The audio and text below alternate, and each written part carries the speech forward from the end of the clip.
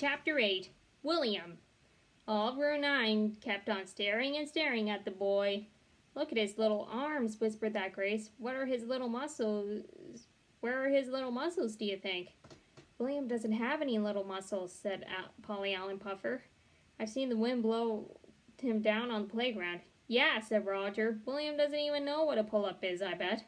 Our team is going to look worse than ever. Mrs. snapped her angry fingers at us. That woman has ears like a hawk. Strong Frankie went first. Their roommate teacher lifted him up to the high bar. Then quick as a wink he did a loud grunt and he pulled his chin right up to the bar. 1, hollered roommate. Strong Frankie did another grunt and he pulled himself up again. 2, shouted roommate.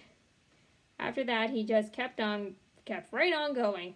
Strong Frankie kept grunting and pulling and roommate kept on counting. 3, 4, 5, 6, 7. Finally, Strong Frankie dropped down to the ground. 7, 7, Strong Frankie did 7, shouted new Thelma.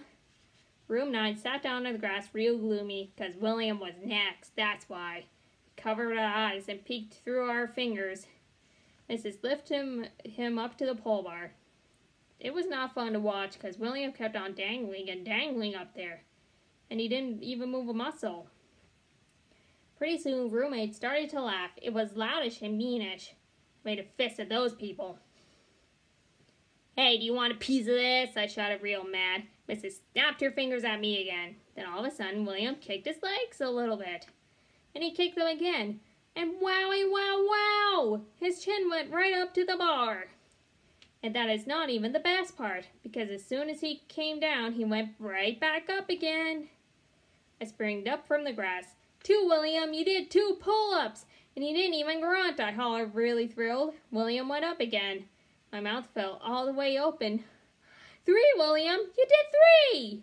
After that, all of room 9 springed up from the grass, too. 4, William, 4, we shouted. 5, William, we shouted. 6, we shouted. 7, 8, 9, 10. William dangled for a little while longer, then he kicked his legs one more time. And what do you know? 11!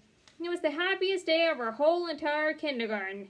When William dropped down, all of room 9 piled on top of him.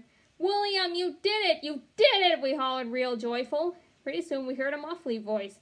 It was, get off me, I think. Then all of us got up and we stood William on his feet.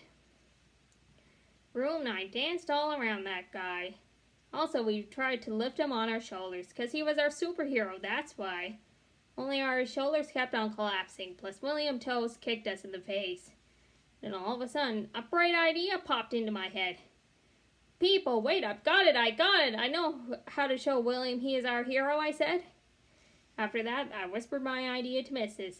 And guess what? She took the right cape right off my shoulder, and she pinned it onto William's shoulders instead, just like I told her.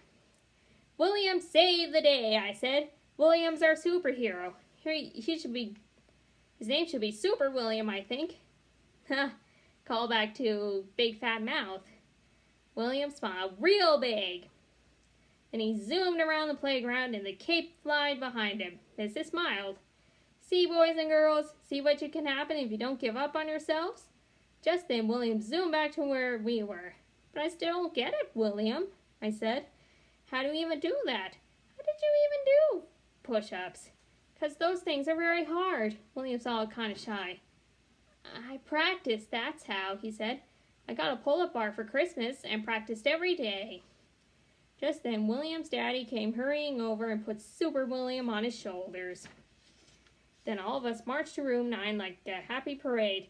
And there's another happy thing. Our families came and ate cookies with us, and they were proud of how we did. My family hugged me very much. Then my Grandma Miller hugged Super William too. And Grandpa Miller flew him all around the air, 'cause William loved that cape, I tell you. And so guess what else? I didn't even ask for it back. Not for the whole rest of the day. This is being nice of me, I said just to myself. I'm being a good team captain. After that, I laughed right out loud, 'cause what do you know? I was tooting my own horn. And that's the end of Junie B. Jones is Captain Field Day.